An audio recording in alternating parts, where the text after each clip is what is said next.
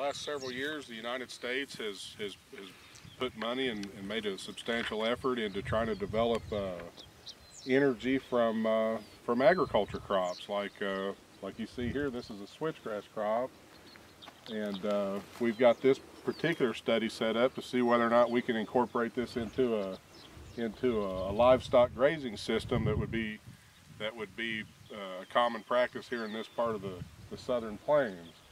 This particular study, what we're trying to understand is whether or not that we can put stocker cattle in this system after they've been grazing a wheat system for the bulk of the cool season months during sort of November from say May, and then we transfer those cattle over into this switchgrass crop and get the extra pounds from this switchgrass and take those animals to market and get a few more dollars for them, and then at the end of the year, say December, after these plants go into senescence, we can come back and harvest it for a bioenergy feedstock crop.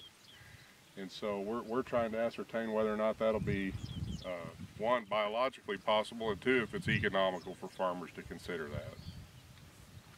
So I'm here today with Dr. James Rogers with the Samuel Roberts Noble Foundation. James runs our forage science research program in the Ag Division. And James, can you give the audience a little insight about what we're doing here specifically with this research project on switchgrass?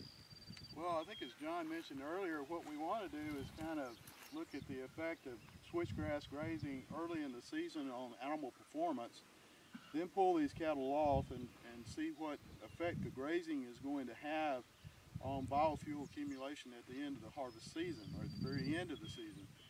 The other thing that we're looking at with this experiment is what is the effect of rest versus no rest on animal performance and switchgrass persistence.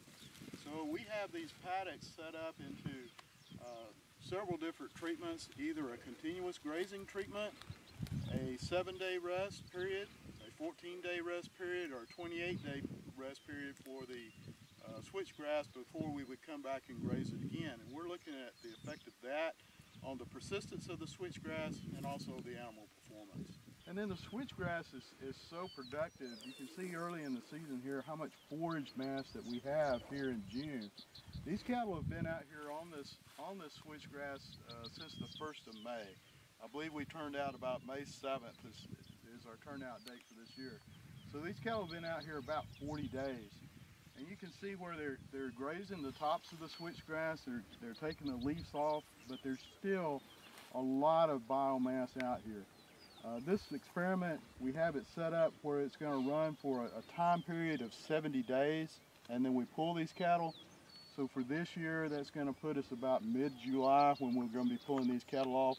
And at that point, the switchgrass is going to be fairly mature, and our quality is probably really going to be taking a fairly steep decline.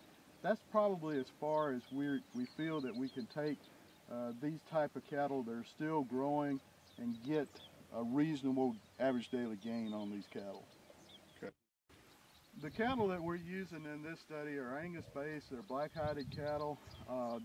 We wanted cattle that were coming off of wheat pasture, so we were looking at cattle that are probably in that feeder weight range, probably about a 7.5 weight calf.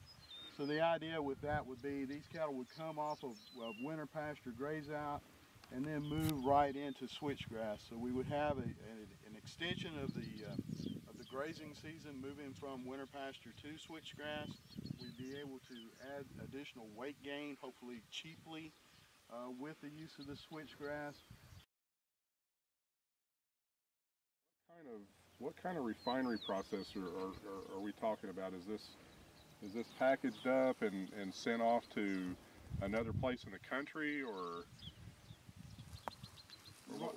Right now, there really is not a local market for biomass for us here in southern Oklahoma. Probably the closest facility to us would be in southern Kansas. Okay. In terms of packaging, We've been using a round baler and just been producing round bales with this and collecting the biomass through that process. Most of the refineries like square bales, the large square bale packages, because they're easier to transport on a truck. You can get more pounds per load than you can with a round bale. That market is still to develop. In some areas of the country, they're using this to co-fire steam plants to generate electricity with coal. And the ethanol industry is still somewhat of a developing industry. So in terms of the product used for this at the end of the season, it's fairly limited at this point. Okay. That this research has been funded by the United States Department of Agriculture, and they have a joint project with the Department of Energy, and it's a biomass research development initiative. And so the Noble Foundation collaborated with Oklahoma State University, and so we have a team of engineers. We have forage scientists like James. We have animal scientists. We have economists like myself, and we're trying to develop best management practices for how to grow, how to establish, how to manage, how to harvest switchgrass for a bioenergy crop. And part of the reasoning behind this specific project is that this part of the world in Oklahoma is predominantly, from an agriculture standpoint, is wheat and cattle country. And so the idea is that if you want to get producers to adopt this type of production practice, that somehow it needs to be able to fit in with a current, either a wheat or a livestock program. I see that too. What do you think? What do you think's driving that? Well, I think the cattle on this particular rotation, they're staying here just long enough that they're coming back and they're grazing the same plants probably twice or more before they move on to the next pattern. Looks like they're hitting some of it pretty hard though. Look down here. I mean, this looks like this has been hit real hard. It has been hit hard. And there's still some good leaf. Mm-hmm. And there's still some good forage out here. If you had to guess, how much forage would you say is still out here right now? So we're what? Are we 30 days into this? 70 days? May, June. We're 30 days into this, roughly, right? We're about halfway through this study, and it looks to me like there's probably about 5,000 pounds of dry matter or more out here. And one of the goals is persistence. This perennial energy crop, if you will, right? I mean, we're gonna try to. I mean, you're gonna establish this once and hope it's gonna last for many, many years. So. Right, exactly. So we want to see whether a continuous or some type of a rotational system, what's the benefit to long-term switchgrass persistence.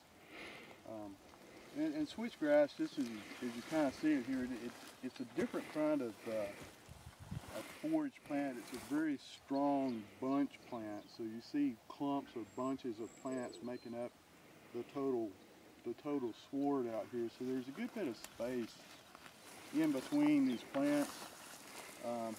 It doesn't really affect cattle grazing. They're going to come up and strip the leaves off these plants, but it does kind of make for a rough pasture to move across, which is something for a producer if he's considering having switchgrass.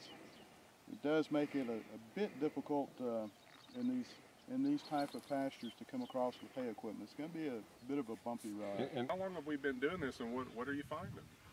Well, this is the third year of the study, I believe. Yeah.